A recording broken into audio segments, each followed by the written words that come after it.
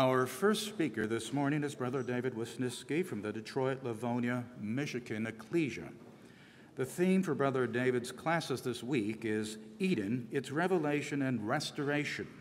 Today's class is entitled Promise of Restoration. It's been an interesting journey, has it not, as we've considered those things that our Heavenly Father revealed in Eden. As He revealed that He had a plan and a purpose with the world that He had created once He got to the creation of man and of woman. That His intent is to fill the earth with His glory through a host of people that will manifest His character and exercise spiritual discernment and teach their children to do likewise. And that in that context we saw that He revealed His memorial name, and He blessed Adam and Eve with dominion, with a special land, and by giving them access to eternal life.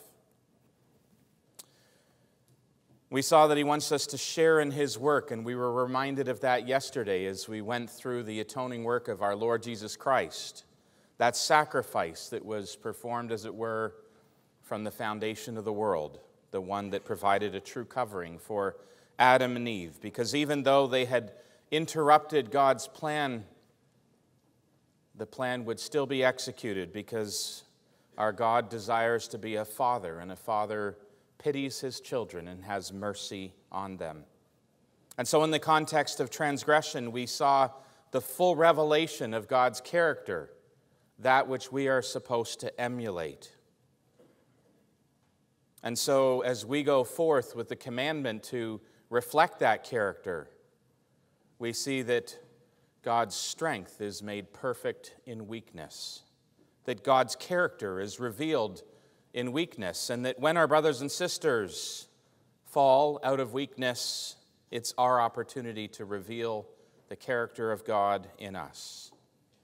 And we considered the garden was a place where God desired to dwell with men and women who aspired to be like Him.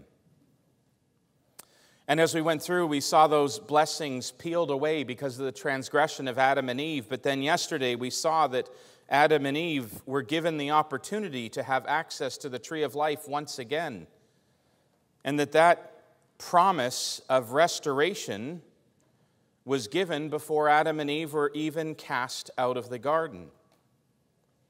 And so if the covenant of Eden, the first of the three great covenants, was the initial phase of the path of restoration to the garden, does it not behoove us then to consider the other two great covenants of promise and see how and if they relate to the blessings that were given in Eden? And how merciful is our God, as we considered yesterday, that before He even cast them out of the garden, before He even took away the blessings, He already made that first covenant and showed how they would be able to come back again to the tree of life through a sacrifice that He would perform, a sacrifice of His only begotten Son that would give them and us access once again to the tree of life. Well, we come then to the second great covenant, the second great promise that God made, which was to Abraham. And we're told in Genesis chapter 12, after God goes into the darkest part of the nations, goes down into the land that was developed by Nimrod, the son of Cush, goes down into Assyria and Babylon that we saw was prophesied in the mystery of the four rivers, a territory that would be overturned because in that territory there was a teaching that was contrary to the ways of God. There was a teaching that was based on the thinking of the serpent, reasoning that left God out of the picture. And into the heart of that system, God goes and He takes a man and a woman and He pulls them out. And so James would say in Acts chapter 15 that God at the beginning did call a Gentile because Abraham was a Babylonian living in Ur of the Chaldeans. And He called him out of that system of darkness with the desire to develop a people that would be a witness of God's character in the land, a light that would draw all people unto them.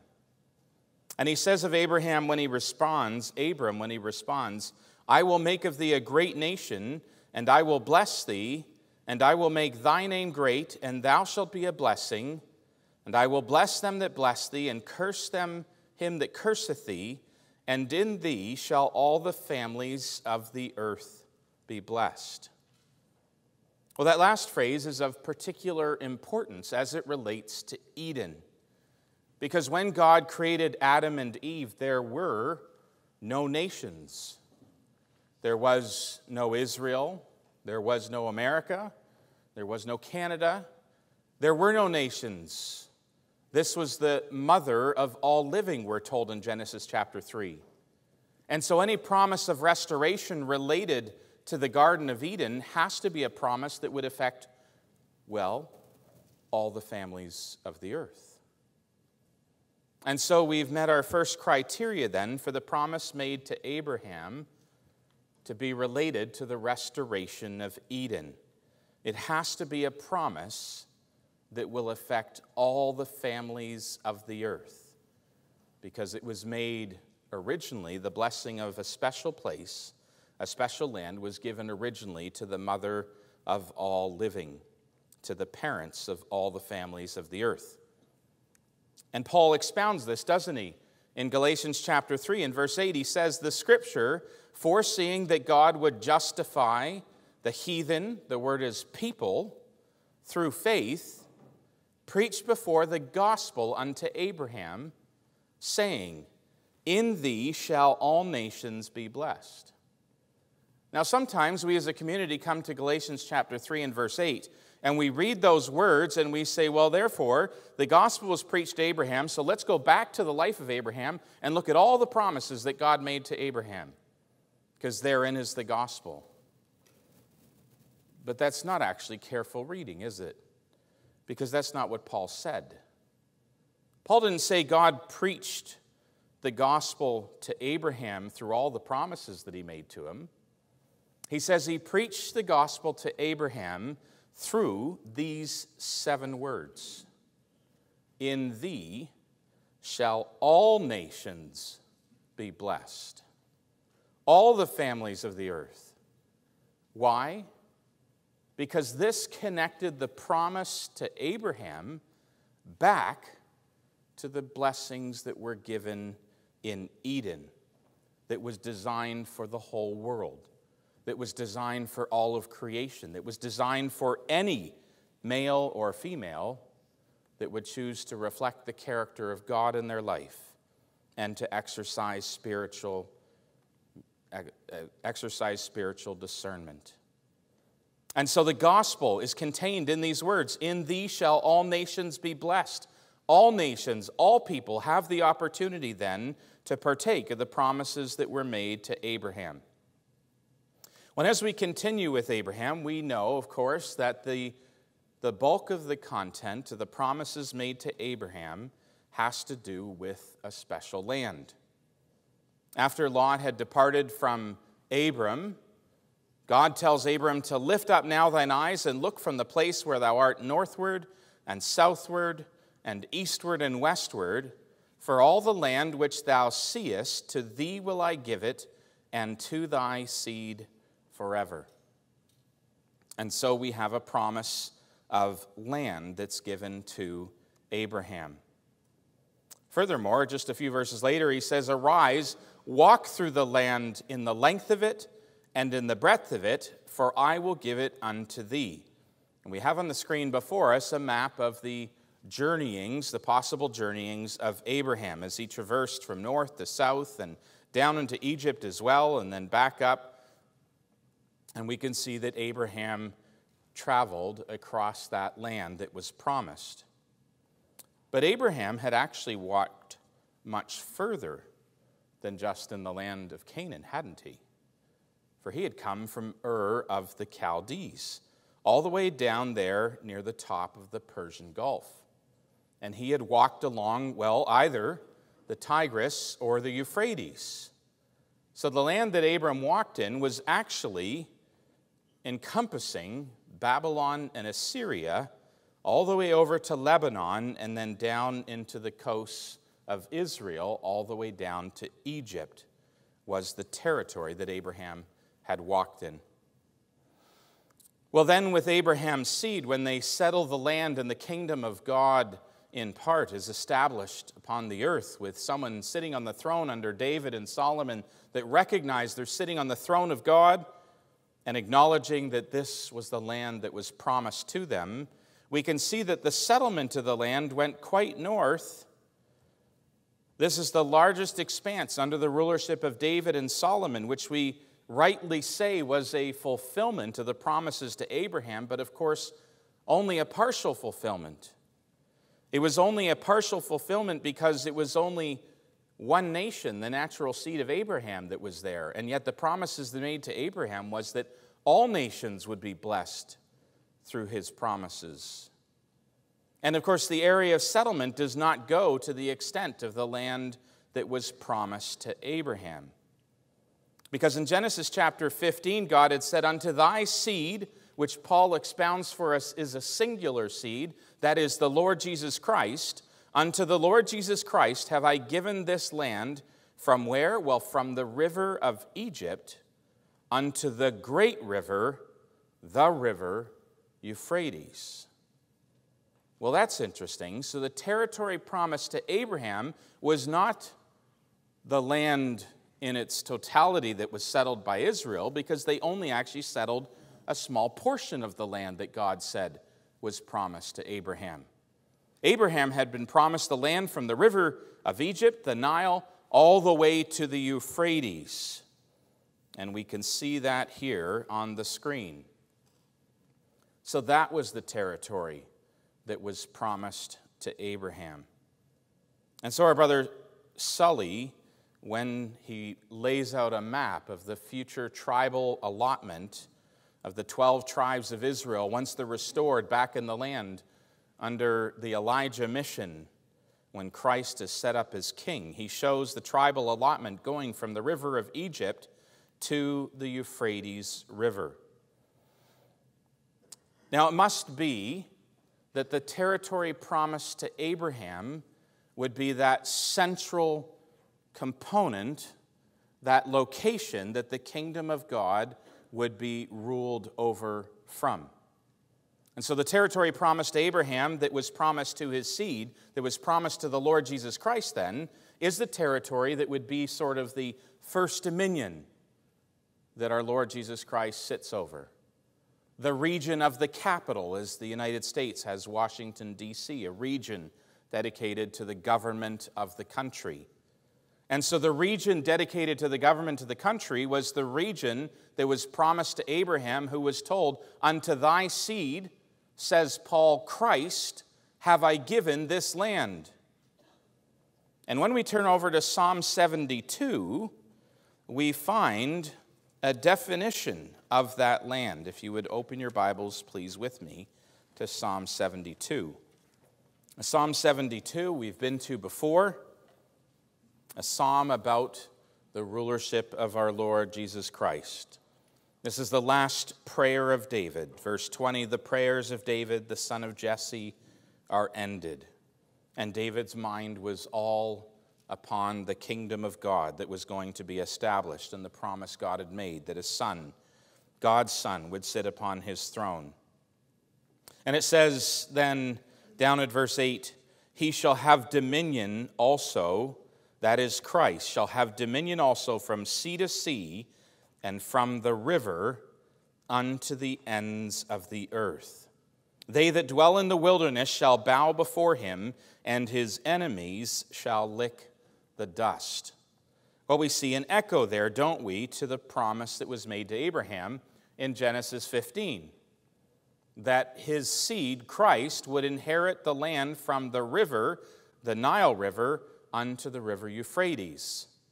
And when we come to Psalm 72, it says that the dominion of Christ will be from sea to sea and from the river unto the ends of the earth, and that it will encompass a territory known as the wilderness, and they that dwell there would bow before him.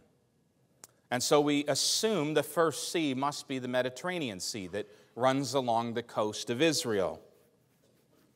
So there's the definition of one of the boundaries of the territory that Christ will reign over. Of course, Christ will rule over the entire world, but there will be that territory that he rules out of. And then it says, the river. And if a river is stated and called the river without a definition of which river it is, it must be that great river, Euphrates, that Abraham was told he would inherit, that his seed, Christ, would inherit. And so we have our boundary there along the northwest side. And then we say the river is the Euphrates, and we have a boundary then across the north side of the territory that Christ will rule from. So what is the other sea, and what is the ends of the earth? Well, we'll define the ends of the earth because it'll help us then understand what the other sea is. The word ends means ceasing or finality. No surprise there. It's the word ends, the ends of the earth. But what about the word earth? It is the word eretz. The theological word book of the Old Testament says that eretz designates either, so there's two definitions, the earth in a cosmological sense, or the land in the sense of a specific geographical or territorial designation. So two definitions. And then it goes on and says, here's an example of where that word eretz is used these two different ways. In Genesis chapter 1, verse 1, in the beginning God created the heavens and the earth. That's the word eretz. And the second way is used in Genesis chapter 15, at verse 18. Unto thy seed, unto Christ, says Paul, have I given this land, this eretz, from the river of Egypt unto the great river, the river Euphrates. So in the context of the Nile on the one side and the Euphrates on the other side, what is the end of the land? And so we go back to our map, looking now just at the second definition. We'll come back to the first definition when we come to the covenant made to David. We go back to our map then and we say, well, what is the ends of the earth? Starting from the locations we've been given here with the sea and the river. Well, it would seem to stop, wouldn't it, at the bottom of the Arabian Peninsula. And so then, as we continue to draw our borders, we would come down to the Arabian Sea and come along the Arabian Sea and come back up. Well, that territory seems awfully familiar, doesn't it? The territory that was actually promised to Abraham, the territory that will be the center of the rulership of the Lord Jesus Christ's reign, the territory that Paul expounds is promised to Christ and to his seed. Well, it just happens to be the same territory that was promised, or given, rather, in Eden. And it says then that they in the wilderness shall bow before him. And well, that wilderness is Saudi Arabia. And so we go back to the territory that was given to to Adam and Eve in the land, and we saw that the territory matches the same territory that was promised to Abraham. So in fact, brothers and sisters, the promise to Abraham to give him a special land, well, it was just a restoration of the blessing that God had already given to Adam and Eve and to their progeny. And so all of a sudden we see that the covenant of promise given to Abraham, 1,500 years after they were expelled from the garden, has its context actually in the Garden of Eden, wherein all of those things were revealed concerning the plan and purpose of God, where the first sacrifice was performed, showing how God would still execute his plan even after Adam and Eve transgressed. And so Paul is able to say that the gospel was preached to Abraham in the words, "In thee shall all nations be blessed." Because the blessing of Abraham is the restoration of Eden, the restoration of that special land that had been given to them. And how do we then participate in the promise that was made to Abraham? Well, this is part of our first principles teaching, is it not, as we bring somebody through those first principles and preparing them for baptism. We see Paul's exposition, "In thee all nations shall be blessed." And how do we participate? Well, Paul continues on in Galatians chapter 3 at verse 27, "For as many of you as have been baptized into Christ have put on Christ." And we saw this verse when we were looking at Genesis chapter 1, didn't we? Male and female. "For there is neither Jew nor Greek, there is neither bond nor free, there is neither male nor female, for ye are all one in Christ." Not only are male and female one in Christ, but all the nations of the earth can be one in Christ through baptism. "And if ye be Christ's, then are ye Abraham's seed and heirs according to the promise." And so we're shown through the covenant made to Abraham how we can inherit that special land that was first given to Adam and Eve and then removed upon their transgression. And so if we want to be part of that family, Paul expounds as well in Romans, "It is of faith that it might be by grace, to the end the promise might be sure to all the seed, not to that only which is of the law, but to that also which is of the faith of Abraham, who is the father of us all. As it is written, I have made thee a father of many nations, before him whom he believed, even God, who quickeneth the dead and calleth those things which be not as though they were." And so it's faith in God's plan and in God's purpose to fill the earth with his glory that allows us to participate in the promises made to Abraham in the restoration of Eden.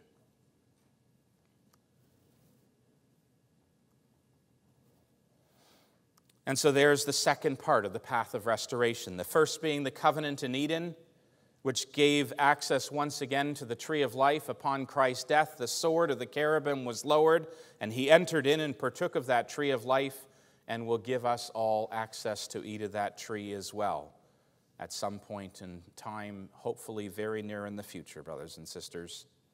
And then through the covenant of Abraham, he restores access to the garden and to Eden, to the place where Christ's rulership will be established. And so that leads us then to the last component of restoration of the blessings that God had given in the garden. And well, that happens to be dominion, which was, of course, the subject of the promises that God made to David. David had desired to build a house. Why did he desire to build a house? Because he understood the principle that was established in the garden that God desired to dwell with men. And God tells David that because he had been a man of war, a bloody man, he's not able to build that house, but his son Solomon would build that house. And we know how David responded. He wasn't bitter that God had rejected his plan.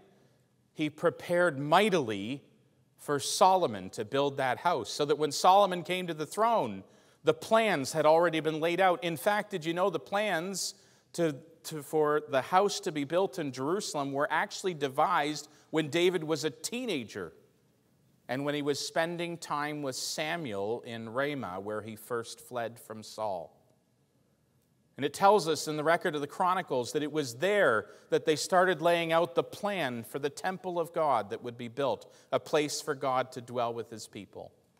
And at the end of his life, he prepares mightily for that house to be built, a place that God had chosen to put his name in, Zion, where God desires to dwell with his people. And after telling David, no, you will not build the house, but your son will build that house, he gives him this promise.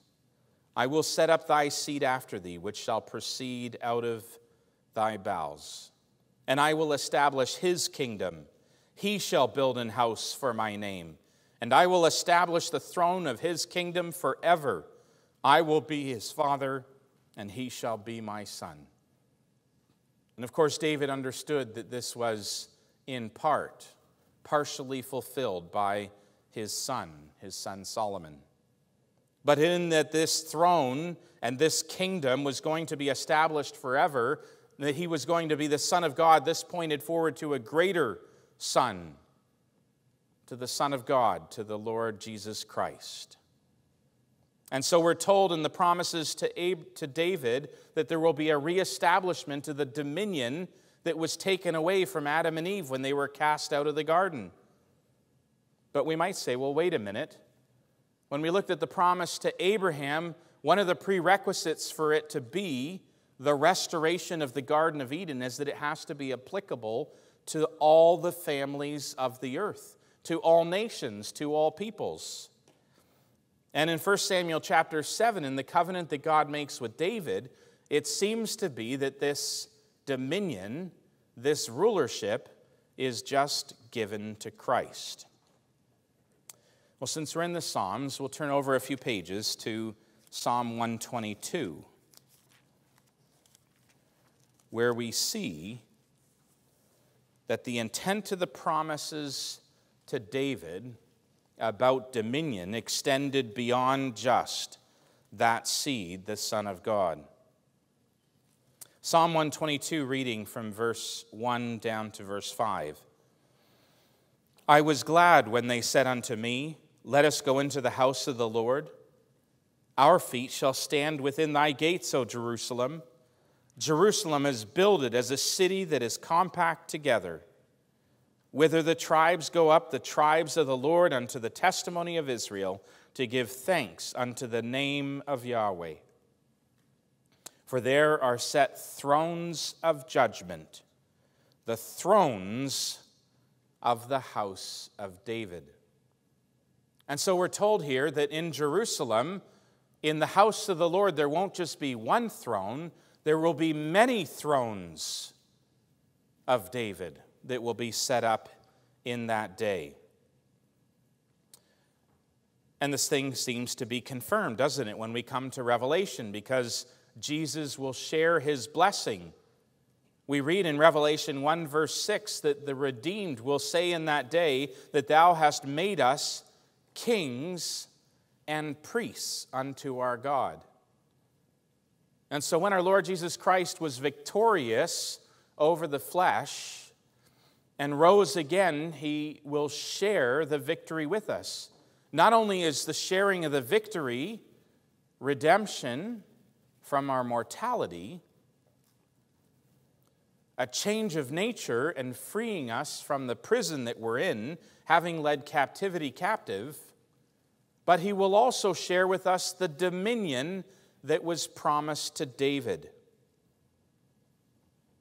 It said under the law concerning priests, if there arise a matter too hard for thee in judgment, between blood and blood, between plea and plea, between stroke and stroke, being matters of controversy within thy gates, then thou shalt arise, and get thee up into the place which the Lord thy God shall choose.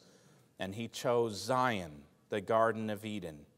And thou shalt come unto the priests, the Levites, in the kingdom age, to the saints that are sitting on these thrones of David, says Psalm 122.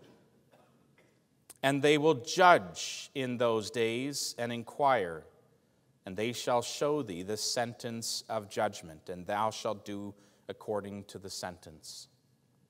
And so we're given a vision in Psalm 122 that inside the temple that Ezekiel sees in his prophecy, there will be thrones of judgment in the outer court, scattered throughout the outer court. And when we go, brothers and sisters, by our course, the course that David established with Samuel at the end of his life, recorded in Chronicles, just as the father of John was up serving in the temple in his course, Perhaps it will be 2 weeks out of the year that we will spend in Jerusalem, having been assigned in that day to our territory that we are to rule over and to teach, to be the Word of God to the mortals that are upon the earth. We will, with the mortals of that town or city or region or nation, depending on the authority we're granted in that day, we will, with the mortals, come up to Jerusalem to worship in the temple in our course. And while we're there, we'll take a turn sitting on one of the thrones of David in the temple. And no doubt we'll have a turn to sing in that beautiful choir that's there in the temple. And we'll take our turn receiving the sacrifices of the mortals and taking them up into the most holy and up to the altar that's on the top of it. Do you know what the temple in the age of the kingdom is called? Well, it's called the Tabernacle of David. It's called that in Isaiah, and it's called that in Amos. Why was it called the Tabernacle of David? Because David understood that the place of worship in the future was based on the principle that God had established back in Genesis, that he desired to dwell with a nation. God desired to dwell with men and women that would manifest his character and would exercise spiritual discernment. And so when David brought the Ark of the Covenant back into Jerusalem, he didn't put it back in the tabernacle that was confined by the law of Moses.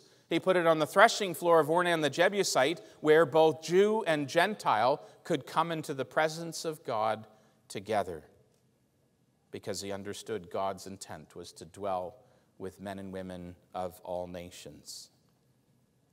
And so the promises that were given to David was a promise of dominion, a promise that would be achieved because of the victory of one, the Son of God, the Lord Jesus Christ, but would be shared with those that had strived to reflect God's character and exercise spiritual discernment. And we will say in that day, "Thou hast made us kings and priests unto God and to his Father." We read of the same in Daniel chapter 7, don't we? "And I beheld the same horn made war with the saints." That was the horn of the fourth beast of Daniel chapter 7. "And it prevailed against them until the Ancient of Days," which our presiding brother mentioned in his prayer, "until that time, and judgment in that day was given to the saints of the Most High. And the time came that the saints possessed the kingdom."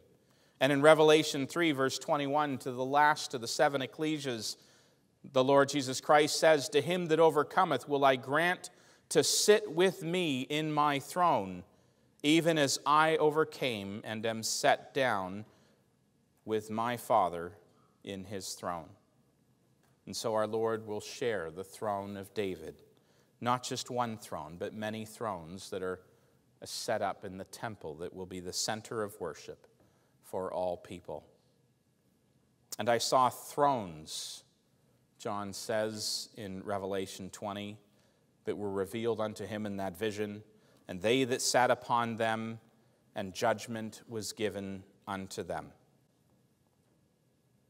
Well, if we desire to be there in that day, brothers and sisters, then we need to learn to judge now. Wasn't that Paul's exhortation to the Corinthian ecclesia in 1 Corinthians chapter 6? If you would please turn your Bibles there with me now. In 1 Corinthians chapter 6, Paul reprimands some in the ecclesia at Corinth. At verse 1 he says, "Dare any of you, having a matter against another, go to law before the unjust, and not before the saints," the brothers and sisters in the ecclesia? "Do ye not know that the saints shall judge the world?" There was the same message that Paul gives and uses it as a basis of exhortation to the Corinthian ecclesia and to us. "If the world shall be judged by you, are ye unworthy to judge the smallest matters? Know ye not that we shall judge angels, most likely speaking about messengers in that day, in the mortals? How much more things that pertain to this life? If then ye have judgments of things pertaining to this life, do ye set judges who are the least esteemed in the ecclesia, who have no experience with this, other versions say? I speak to your shame. Is it so that there is not a wise man among you? No, not one that shall be able to judge between his brethren. But brother instead goes to law with brother, and that before the unbeliever. And so Paul reprimands the ecclesia at Corinth on the basis of the promises to David and on the basis of the restoration of the blessing in Eden of dominion, that in that day we will have the dominion that was promised to Adam and Eve in the seventh day, that God will rest. And those that have tried to reflect God in their lives will carry on God's work during that time. And Paul says if we want to be a part of that, if we want to exercise dominion in that day, then we better be judging matters now in the ecclesia. And of course, when we examine the words of Christ, especially in Matthew chapter 7, we see his exhortations about judgment, don't we? That we need to first learn to discern ourselves, that we need to be able to look inwardly and judge. And if we do that, says Paul, then there will be no judgment at the judgment seat, because we'll already have done Christ's work in judging our own lives on a daily basis. And so learning to judge starts with learning to discern and look inwardly at our own lives. And then Christ says in Matthew chapter 7 that once we've learned to judge ourselves, which develops, he says in Matthew chapter 5, a poor and a contrite spirit, well, then we're in a position where we can start helping other people with their sin. And he goes on in Matthew chapter 7 and expounds that we need to be able to judge. We can't judge motives, but we can judge fruits. We can judge the outworking of other people's actions, which are based on their motives. And he gives a parable at the end of that of a man who builds his house on a beach and it falls apart, and another man who builds a house on a rock and it stays standing. And the outworking of that individual is obvious based on whether the house stands or the house falls. And so, brothers and sisters, we need to learn to judge if we want to be a part of the dominion in that day. Well, where is the dominion? We saw the center of dominion. We saw where the dominion goes forth from in the promise made to Abraham, that it was the territory of Eden that God had set up in the beginning. But let's go back to our verse in Psalm 72, verses 8 and 9, because it says there, dominion shall be from sea to sea and from the river unto the ends of the earth. And we saw that there was another definition of the word eretz. We already considered the first definition, that it was the extent of the land, the ends of the land from the Euphrates. We went south and we go to the bottom of the Arabian Peninsula. But the word also has a second meaning. That is of the earth, which God created. And so the dominion, which is centered in Jerusalem, will extend not just to the Euphrates River, not just to the Arabian Sea, not just to the Persian Gulf, not just to the Red Sea, but the dominion that is there will extend unto all the ends of the earth. It's a stone that becomes a mountain which fills the earth, a mountain being a symbol of a nation or a kingdom. And then we read that they that dwell in the wilderness shall bow before him. And we said that that was indicative that those that were in that Arabian wilderness will be a part of the territory that is given to Christ when the kingdom is established. But actually that word wilderness in its primary application is much broader than just those that dwell in the Arabian wilderness. The word is used just 6 times in the Scriptures, one of them being here. And one of them is in Jeremiah chapter 50, speaking of the destruction of Babylon, where it says, therefore, the wild beasts, that's the same word for wilderness, the wild beasts of the desert, with the wild beasts, the same word again, of the islands shall dwell there. The owls dwell therein, and it shall be no more inhabited forever. And so now when we looked at the expanded definition of Psalm 72, when it says, they of the wilderness shall bow to him, the wild beasts of the desert, the wild beasts of the islands will bow before Christ. All of a sudden, this is an expansive verse, not just limited to the territory promised to Abraham, not just limited to the territory of Eden, but actually talking about all people defined as beasts or as fowls of the air that will bow before Christ in that day. And all of a sudden, we come back to our first class once again, that we have the opportunity to rise from the rest of creation, from beasts to men. And that when men, being in honor, understand not, they're like beasts that perish. And so the mortals upon the earth, we're told in Psalm 72, verse 9, the wild beasts, as it should be translated, shall bow before him. But actually, it's quite specific. It says of Babylon that there will be wild beasts dwelling there in that day. Turn with me to Isaiah chapter 34. Isaiah 34, a passage we've visited earlier in the week. A passage that speaks of the judgment of the nations. How do we know? Because we come to verse 1, come near, ye nations, to hear, and hearken, ye people. Let the earth hear, and all that is therein, the world, and all things that come forth. Well, it's this all people, the all nations, that will actually receive the gospel proclamation in the day of the kingdom. It's the same language that's used in Revelation chapter 14 of what we call the mid-heaven gospel proclamation, the good news that the Lord Jesus Christ has returned, is sitting upon the throne of David in the Garden of Eden, and is calling for all the wild beasts to bow down before him, for all nations to be subject unto him. But in this case, it's obvious what the response of many has been. For we read at verse 2, for the indignation of Yahweh is upon all nations, and his fury upon all their armies. He hath utterly destroyed them. He hath delivered them to the slaughter. And so the all nations in Isaiah 34 are part of the people that heard the gospel message, the proclamation to submit to the rulership of Christ, the Son of God, who had the victory. And these are those that have rejected the call to submit.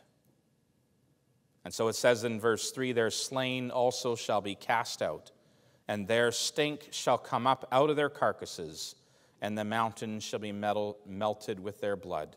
And all the host of heaven, that is the governments of the earth, shall be dissolved, and the heavens shall be rolled together as a scroll, and all their hosts shall fall down as the leaf falleth off the vine, and as the falling fig from the fig tree. For my sword shall be bathed in heaven, it shall come down upon Idumea, people who have the spirit of Edom that hated Israel, and upon the people of my curse to judgment. Verse 8, for it is the day of the Lord's vengeance and the year of recompenses for the controversy of Zion. And it says that when the destruction of that land, where the nations assemble to rise up in rebellion against Christ, when the destruction is completed, it says at verse 10, it shall not be quenched, the fire shall not be quenched day or night. The smoke thereof shall go up forever, from generation to generation. It shall lie waste, none shall pass through it forever and ever. So total will be the destruction of the nations that rebel against Christ. And then in verse 14, it says, the wild beasts of the desert, the same word, wilderness, in Psalm 72, verse 9. The wild beasts of the desert shall also meet with the wild beasts of the island. The satyr shall cry to his fellow. The screech owl also shall rest there and find for herself a place of rest. Isaiah 34 is actually a vision of the nations that rebel against Christ's command to submit, being destroyed, utterly destroyed. And we understand from other Bible prophecies that the territory that all nations that will rebel against Christ, where they gather, will be in Catholic Europe under the leadership of the Jesuits, we believe. And there they will assemble all the people of the nation, symbolized by the beast, and they'll decide they're going to make war with Christ and the saints. But part of the dominion of the saints, one of the first acts of dominion that's given to them is to judge those kings. And the destruction of the armies in that land, of the beast in that land, will be so complete that the land will be emptied. And then it says, as we saw at verse 14, but there will be other creatures that will come and will go and dwell in the wilderness that's created when Catholic Europe is destroyed and those nations that would rebel against Christ. And you know, all of the creatures that are described that would dwell in that wilderness, all of the creatures in verses 11 to 15 are actually all birds, because the beast was destroyed in Revelation chapter 19. Those that assembled to rebel against the dominion of the Son of God will be utterly destroyed. And the other mortals that dwell upon the earth will flock to that territory, as it were, so that they'll be within a closer proximity to the temple that will be in Jerusalem, so that they can flow up to that temple and worship God in Jerusalem. And so the dominion restored starts with a proclamation that the Lord Jesus Christ is king over all the earth. And Psalm 2 and Isaiah 34 and Revelation 19 speaks of nations that will reject the rulership of the Lord Jesus Christ. But then Psalm 149 says that we will execute judgment first upon these nations. Let's turn there, please. Psalm 149. It's a time of great rejoicing, as we read in verse 1 of Psalm 149. Praise ye the Lord, sing unto the Lord a new song, and praise his praise in the congregation of the saints. Let Israel rejoice in him that made him. Let the children of Zion be joyful in their king. Let them praise his name in the dance. Let them sing praises with the timbrels and harp. For Yahweh taketh pleasure in his people. He will beautify the meek with salvation. Let the saints be joyful in glory. Let them sing aloud upon their beds. Let the high praises of God be in their mouth, and a two-edged sword in their hand, to execute vengeance upon the nations and punishments upon the people, to bind their kings with chains and their nobles with fetters of iron. The rolling up or the dissolving of the heavens, as it was described in Isaiah 34. To execute upon them the judgment written, this honor have all his saints. Praise ye Yahweh. And so the first execution of judgment that the saints will share with the Lord Jesus Christ is going to be bringing all nations into subjection to Christ's rulership. Because the goal of the kingdom, brothers and sisters, is to make all things subject to God.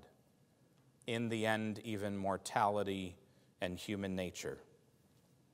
And at the conclusion of this process, there are new kings of the earth, as it describes in Revelation 21, verse 24. Even as Daniel had seen in the vision, and the kingdom and the dominion, even to the greatness of the kingdom under the whole heavens, is given to the people, the saints of the Most High. His kingdom is a kingdom age-enduring, and all dominions do serve and obey him.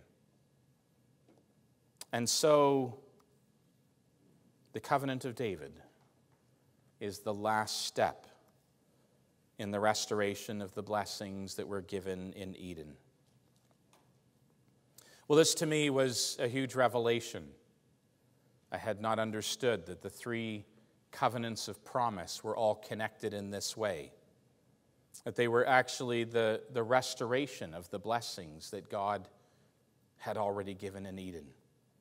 And we said at the beginning of our class, when we first started to consider the blessings that God gave in the garden, how our God gives us the benefit of the doubt. Before they'd even had the opportunity to make a choice between life and death, God had already given them dominion. He'd already given them a special land. He'd already given them access to the tree of life. And then he gives them a choice between life and death. And even when they chose death, God said, but I really want you to have life. And so he made a way through his Son. He made a way in such a way that it would demonstrate his love for the world, that he gave his only begotten Son.